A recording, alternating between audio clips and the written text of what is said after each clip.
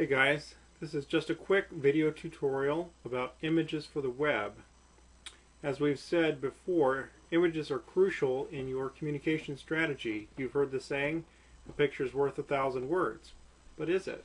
That's a question we're going to take a look at as we look at images for the web, specifically for blogging purposes. So, visuals are processed 60,000 times faster than words. So theoretically, you can process more information faster using images. Not only that, but pictures affect us more than words do.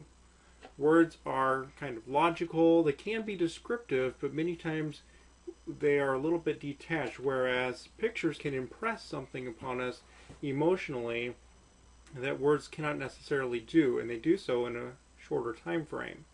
So for example, you can see this picture on your screen of North and South Korea. And this is a satellite image taken at night of the lights within the country. So the outline of North and South Korea is traced in white, but the lights within that outline are just taken as a picture from a satellite. And that picture powerfully communicates the issues between the difference between North Korea and South Korea. North Korea is extremely underdeveloped and impoverished. This little tiny dot right here is the capital of North Korea. And this is the capital of South Korea. And you can just see the vast difference and the effect of the political regimes on the development of the country. So that little image there communicates something in a way that words cannot. I could spend a lot of time talking about the situation in North Korea and how oppressive it is, but you're not really going to quite get it the same way unless you see pictures of the oppression that's going on, or in this case you can see the lack of economic development in the country. So visual communication is very important in those two ways, not only faster, powerful communication, but also an emotional impact as well. So the right picture is really worth more than 1,000 words. So the question for us is, how do I get the right picture for my blog, and how do I present it in a way that makes it an effective communication tool on the web? So we're going to take a look at that in the next few minutes together. First of all, let's talk about some image types, different image types that are used on the web. There are 3 of those. The first is called a GIF, or a GIF. There's still a debate going on about exactly how to pronounce it. That stands for Graphics Interchange Format.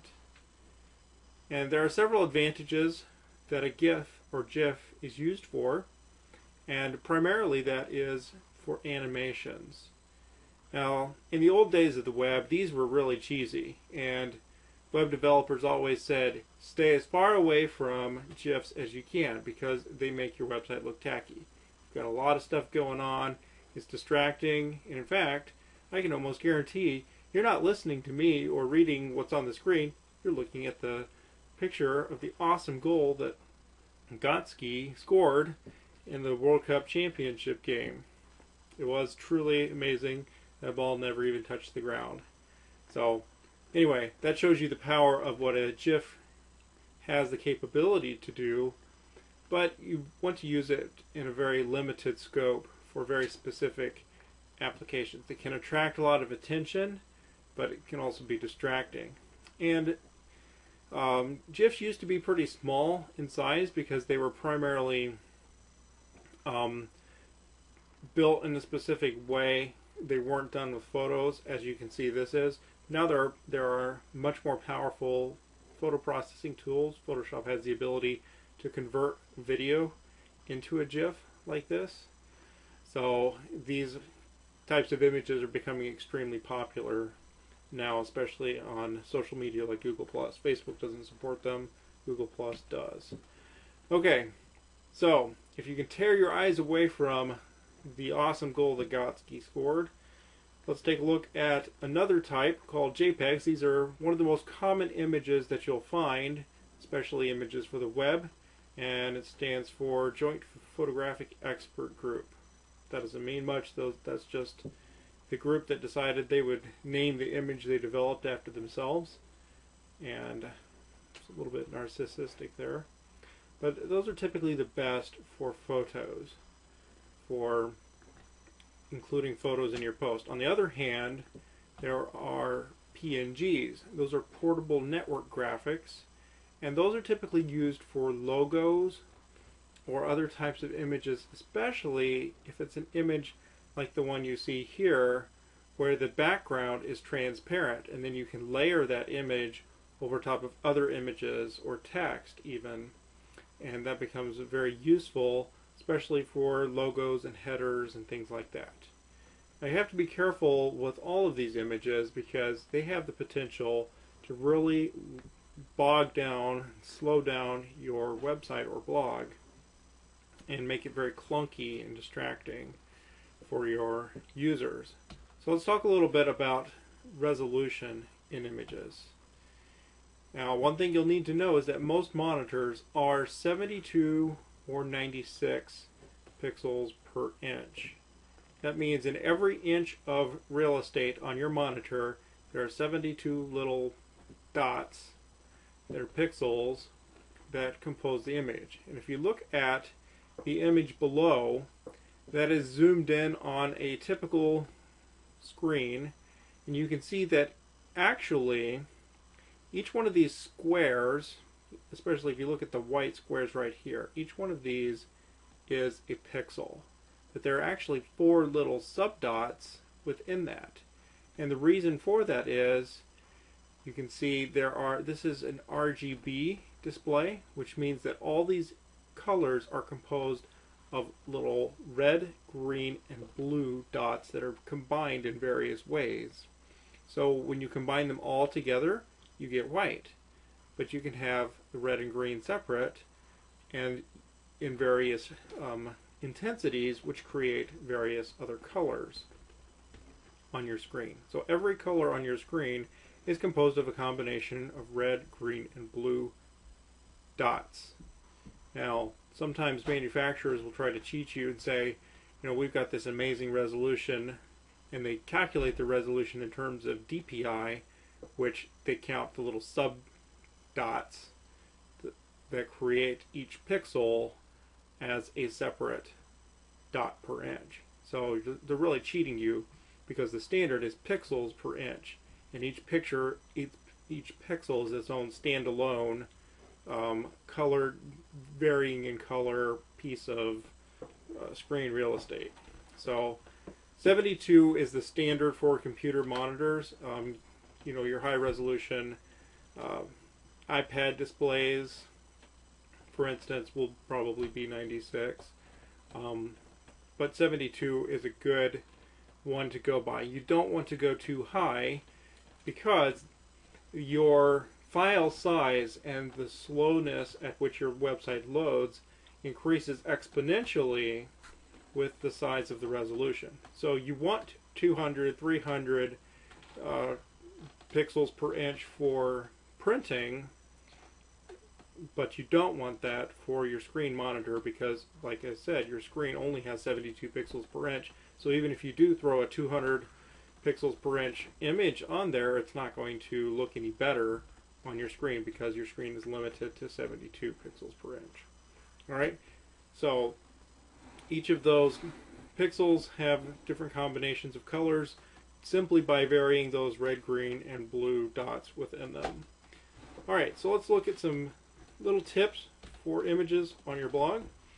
So keep them at low resolution, 72. Don't make them huge. You know, try to stick with, you know, maybe 500 pixels wide at 72 pixels per inch at the most, and that's a pretty reasonable size for a blog post.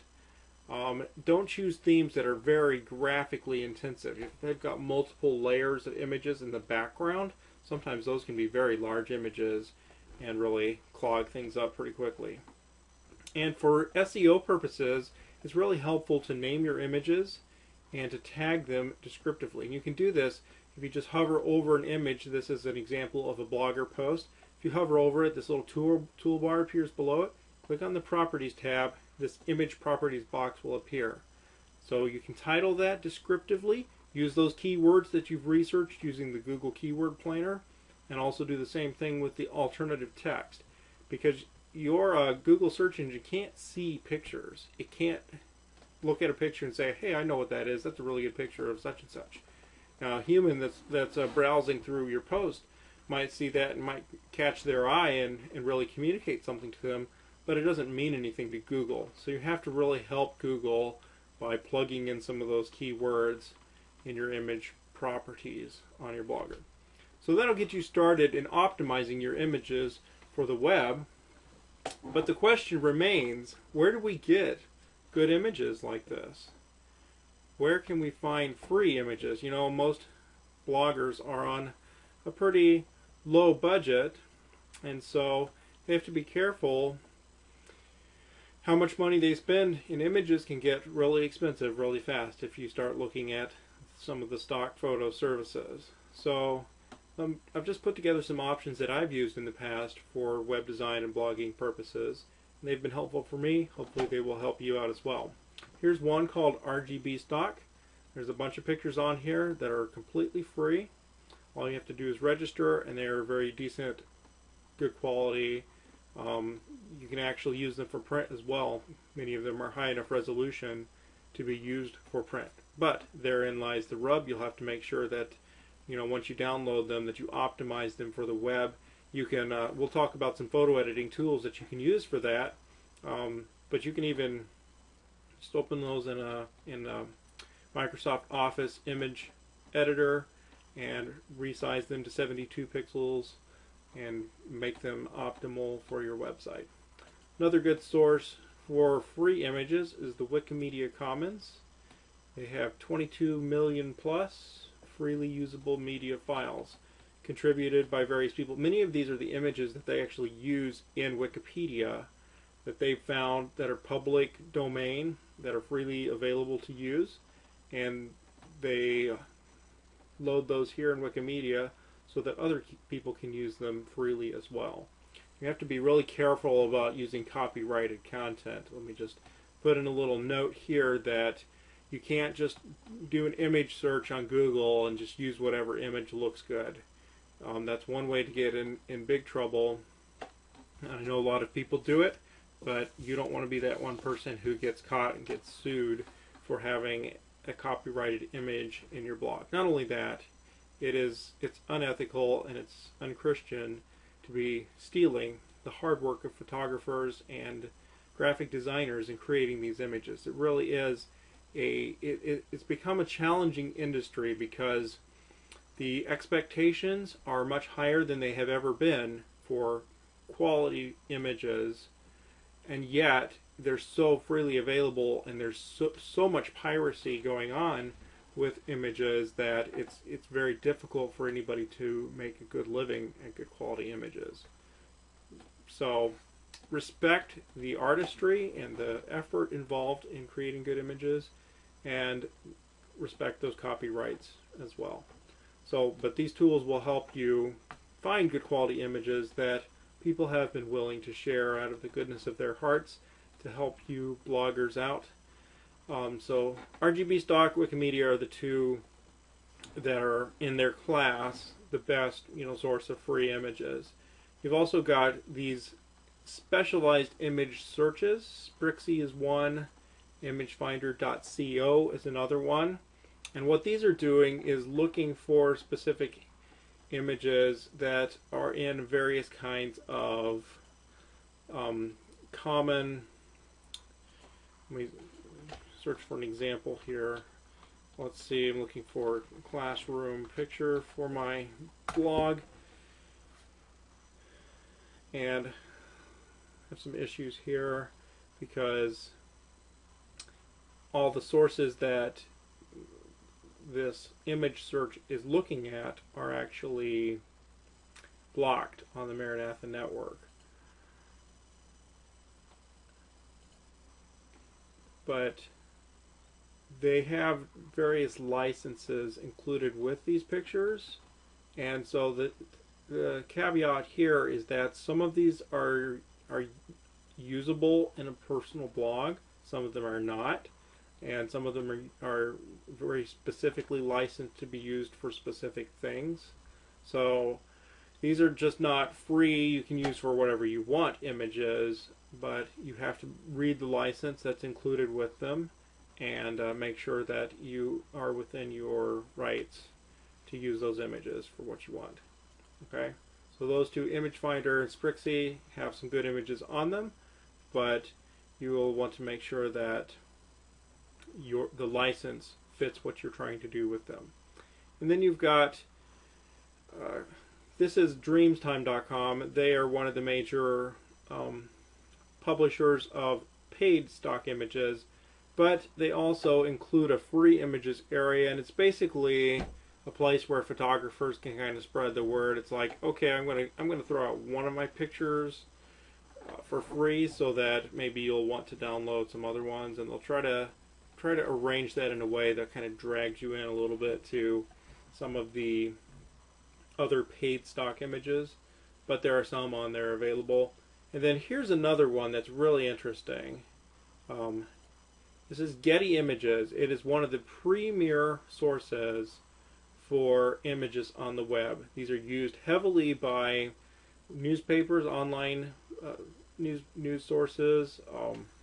Pretty much all of the web heavily uses Getty Images, and they're expensive, except they've just released a new program just a few months ago where they are licensing these pictures to be used specifically in blogs, and they hope actually to get more traffic to their site for paid image purposes as a result. So what you can do, if you hover over any of these images and you put it in your shopping cart, you have to pay a whole lot of money for them, but there's this little code symbol underneath the picture, and if you click on embed this image, it gives you some code.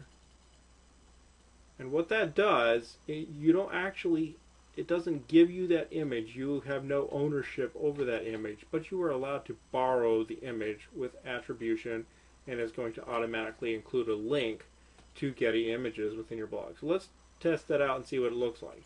So I've hovered over the code, the embed code in that image, and copied it. I just hovered over it, selected it, right-click to copy, and I go to my blog.